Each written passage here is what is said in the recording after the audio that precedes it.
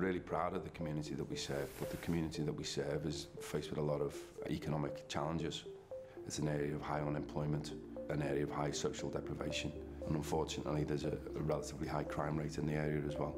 So they're the kind of challenges that we're facing day to day in terms of trying to serve the community. When I came to Alsop 14 years ago, there was a very small CCTV system which grew with the school over the last few years, but it was still the old-fashioned system that really served the purpose but wasn't ideal. It wasn't given the quality of images and especially the video images that we would really like to have, because the old-fashioned system was so many images per second, and you could actually miss the crucial moment of the incident. Now that's not the case anymore, because you have a real-time 25 frame second video that you can see the whole incident from beginning to the end.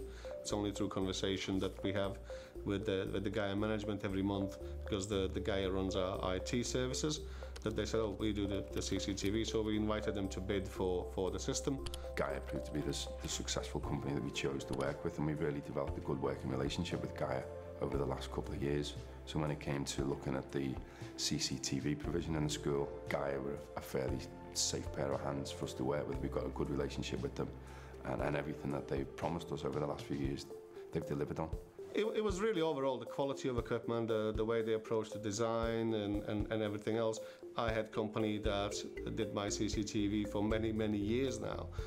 That the overall design and communication with Gaia was much more open.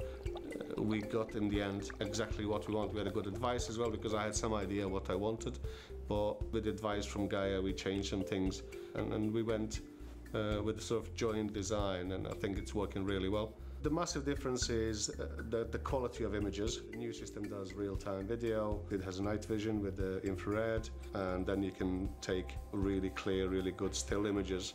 Because the number of cameras that we have, we can trace the whole incident through the different cameras, get the good quality images, good quality videos, and know exactly who was involved in the incident. And it's easy to manage, it's easy to configure, because all the cameras are same across the whole site. It was going to be on a separate network on its own altogether, with its own switches, so it doesn't affect the bandwidth and the main network.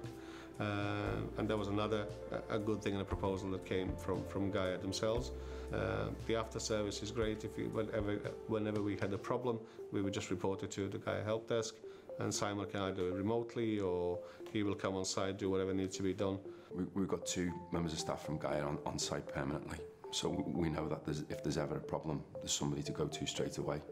And again, they've come in and built some excellent relationships right across the school with staff and students alike, and we know that if there ever is a problem, they will get onto it straight away, and that will be addressed, so we've got no worries in that regard.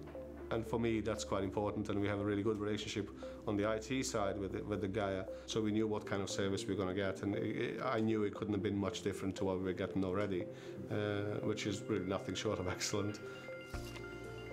Our system's been used more in the past 6 months than it was in probably many years before that.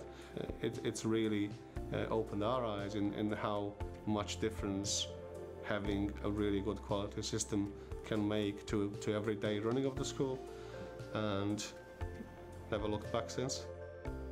We take being an in loco parentis, the role of the parent, extremely seriously. The vast majority of the staff here are parents themselves, and we try and treat the students as though they were our own sons and daughters, and how would we want those looked after. Our aim is to make the school grounds a safe haven for students.